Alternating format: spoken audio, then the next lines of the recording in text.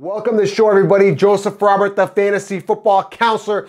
In this episode, I want to solve the debate for 2020 fantasy football. The debate that everybody talks about, the big question for 2020 fantasy football. When your draft is up, you got first overall pick, who do you pick? And I've narrowed it down to two players that could potentially finish on top next year, predicated on previous experience, talent, and a lot of variables.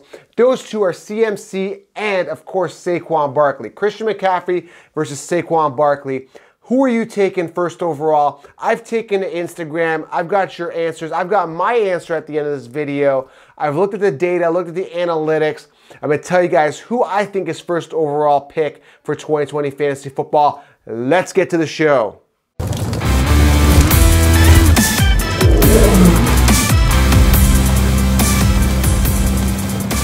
Welcome to the show, everybody. We're going CMC, we're going Saquon Barkley, we're going head-to-head to determine the winner on who the first overall pick is for 2020 fantasy football.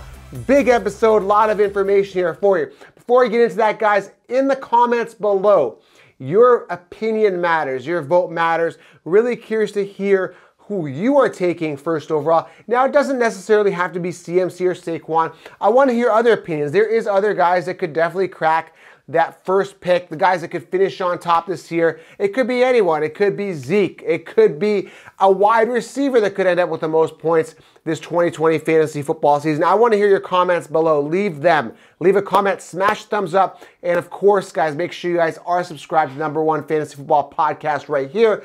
And of course, get the 16-round draft solution so you guys have an optimal draft this 2020 fantasy football season. It's going to be an exciting season full of a lot of uncertainty as usual, and I clear that up in the 16-round draft solution the best I can, so make sure that you guys have an optimal roster. First ever video training, link below, or head on over to thefantasyfootballcounselor.com if you're listening in the car. All right, so Saquon versus CMC. I've got this show laid out. I'm looking at stats. I'm looking at talent, ability. I'm looking at your opinions as well. I'm going to give you guys my opinion here at the end of this video on who I like first overall as of right now. Now, this was recorded at the end of March 2020. Things are probably going to change. My mood changes, predicate on things and moves that happen. Now, one thing that did annoy me, there is some annoyances in regards to both players potentially declining and having volume taken away from them that I don't like. First and foremost, let's start off with Saquon Barkley. As of recent, Dion Lewis signed on to a 1-year deal. Now, I'm going to get a little heated here. You know, fantasy above all. You know, I get irritated with pests throughout the years. We've had the Danny Woodheads throughout the years. We've had other pests that come in and take volume away, the Tariq Cohens of the world. And I am beyond annoyed. I want to express my frustration here to you guys because I was all in on Derrick Henry last year. I was one of the only guys that had Derrick Henry ranked higher than everybody else. I was all in. I was the guy that said draft Derrick Henry, and I knew Dion Lewis was there, and I knew he'd be a pest. But the thing is, I still believed in Derrick Henry, and I'm still not going to let it cloud my judgment too much. I am annoyed. You can see it in my eyes. Dion Lewis is going to be a pest. He's going to annoy Saquon Barkley. It didn't really affect Derrick Henry. That's smart because the Titans are smart. Hopefully the Giants aren't stupid and play Dion Lewis and take away volume from Saquon Barkley. So that's a knock against Saquon. Now a knock to CMC. Let's start going right into the facts here.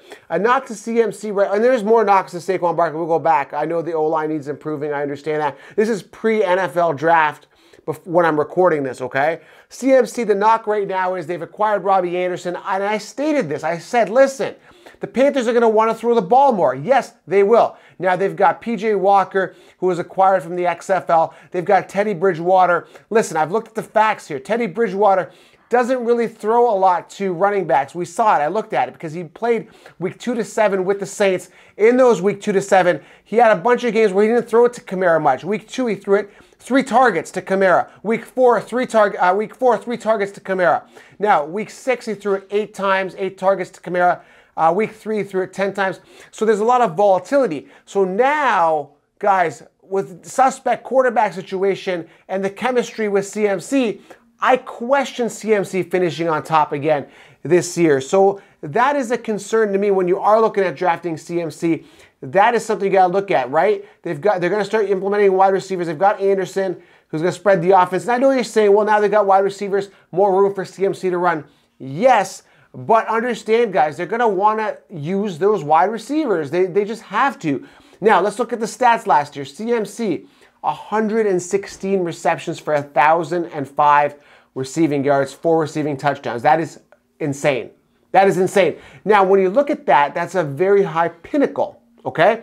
I want to express that to you. Now, if you look at Priest Holmes, he's the only guy, he's the only running back that went 2 years in a row finishing on top in fantasy points. So that's a knock against CMC.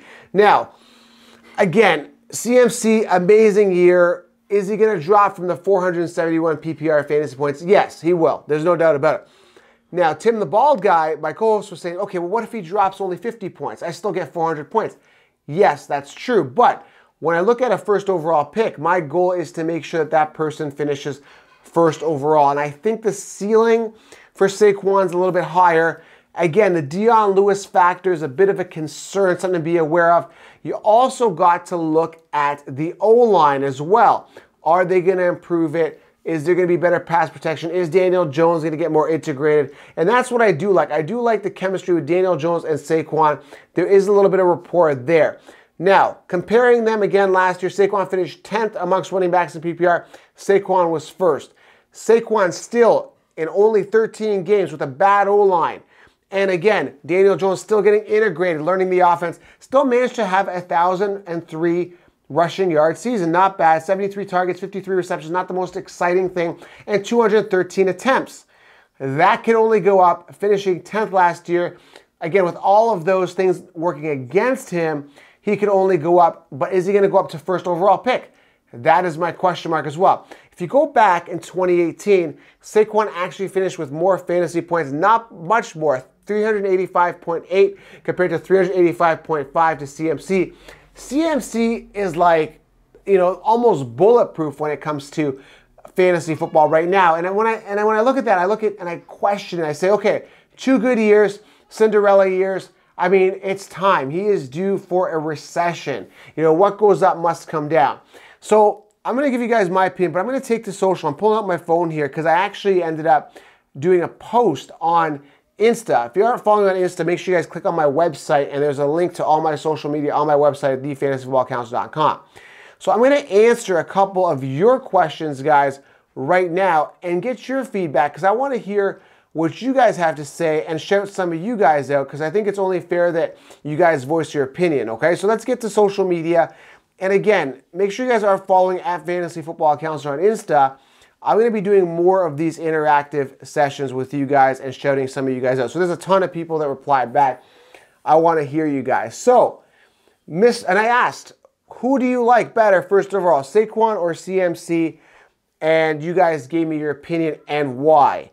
But I also want to, again, disclaimer here, okay? This may change. I may think that Zeke may be a first overall pick. This is how I feel right now. I think one of these guys should be drafted first overall. Again, I may change my mind. So, this guy at BroBizon07, I hope I pronounced that right. Saquon, he chooses Saquon. Saquon, he put up great fantasy numbers while missing few games last year. As we said, guys, 13 games, still over 1,000 rushing yards. That's his reason. So I guess he's saying on ceiling, he's going Saquon. Peyton _more00 says, CMC, Giants are dumb for spending money on Dion Lewis. So CMC because Giants equal committee and CMC equals minimal committee. Again, it didn't affect, what's his name, Titans last year, right? It didn't affect Derrick Henry. I can't think, I'm reading, multitasking here. It didn't affect Derrick Henry. So I'm thinking hopefully it's the same scenario where it doesn't affect him. I'm really hoping that that's what happens, but it may affect him. That's my concern. Fantasy Football Cowboy says, let me just see what he's saying. It's a big response. He goes, neither. But if I had to choose, I would say CMC because New York has a terrible O-line that will not protect Saquon. Again, we talked about this, Fantasy Football Cowboy. We said that, we got to see what happens after the draft because if they draft well, if they beef up that O-line, and they need a wide receiver, right? They have no wide receivers to spread the offense. So yeah, on paper right now, CMC looks a lot better. Who else we got? We got Hector Mejia, 561 says, Saquon only has room to go up from last year. Okay, so we got another Saquon. We got Jay Kiesner, 56. He goes, what goes up must come down from CMC. Saquon got a better O-line. So, okay, not really, but I guess Saquon could have a better O-line, potentially. You guys, you know, some people reply back when they don't put too much detail in. I'm literally, guys, I didn't check these before I was going through. I'm literally going on the fly here with these responses, literally. So I'm going to take a look at a couple more. There's a ton. Ben Friedman, 28, says CMC. Got a couple spammers here. Austin Griffin says CMC is a clear-cut, 3-down workhorse. The Giants just added Dion Lewis. Again, the same type of debate, and I can go on. CMC, Saquon. Mr. Monroy 11 says Saquon, but doesn't give a reason. I think I may have said that. So again, we have a mixed bag here. We are saying Saquon, we're going CMC. It is a mixed bag. And as of right now, I'm going to weigh in my opinion as of right now, okay? So the way it sits right now is at the end of March, and things may change. The edge has to go to CMC. Again, the only knocks to him are right now, what goes up must come down. And again, is if he goes down, how much down is he going, right? We got Robbie Anderson. We got a new quarterback, a little suspect. So the new quarterback works against him. The wide receiver, I say works against him because they're going to want to be fed. You know, PJ Walker out of the XFL, he's saying he wants to start. He's ready to go as a backup, but he wants that starting position. And man, if you watch some XFL games, he looked dynamic. And he likes to throw to his receivers. He was throwing to Cam Phillips, and man, were those some pretty plays. So if you look at that, if PJ Walker ends up getting the start mid-season, he runs the ball. So if he runs the ball, that's going to take away volume from CMC. So as it sits right now, not integrating all of these variables, but possibly the hypotheticals, CMC gets the edge. But if all the variables kick in, and let's say Saquon gets a better O-line, he's already got the chemistry with Daniel Jones. I think he's physically a better athlete. I really genuinely do. I think the ceiling is higher. What goes up must come down. So he's got a higher ceiling. CMC comes down, Saquon goes up, they level off. Saquon takes the lead there. You know, if I had to choose right now, I'm going to go Saquon Barkley. I got to see what happens after the draft. Understand, guys, we kind of know the running back situation also with Saquon right now. We know what's happening. We understand that Dion Lewis is going to be there. We know what type of committee it could potentially be. We know that Dion Lewis didn't do anything with the Titans last year, right? So we kind of have that situation. With CMC, they could draft another running back. They very well could. They could draft an ace wide receiver. They could start throwing it more.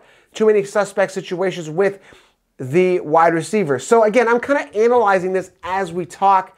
And again, the verdict for me is Saquon Barkley ahead of CMC first overall. Again, it's a tough decision. And again, David Johnson could come out and tear it up for the Houston Texans and have a 2016 season again. DeAndre Hopkins could tear it up with Kyler Murray and be the top producer next year. Zeke Elliott could start coming in and producing. We don't know. That's the bottom line. We don't know. As of right now, pre-NFL draft, I'm going with Saquon Barkley, first overall pick for 2020 fantasy football. That is my weigh-in. Again, it's 50-50 on this. Leave a comment below, guys. And again, I don't want to sway you a certain way, but understand, guys, the last time a running back finished 2 years in a row on top, and when I draft a running back first overall, I expect them to finish first overall amongst running backs. The last time a running back finished first overall was Priest Holmes, 2002-2003. So, guys, it's very, very rare. Things change. It's no way but down for CMC, but how down will he go? Leave a comment below, guys. Smash the thumbs up. Make sure you guys are subscribed. That is my analysis. There's a ton of information here. Use it to your best of ability. And make sure you make the right decision throughout your entire draft using the 16-round draft solution. There's a link below. Or head on over to thefantasyfootballcouncil.com under programs and get 16 rounds. It's more than just the first overall pick, guys. It's an entire strategy, and I've got the entire fantasy football draft strategy for you guys there. All right, guys, subscribe, thumbs up, comment, and I will see you guys in the next video.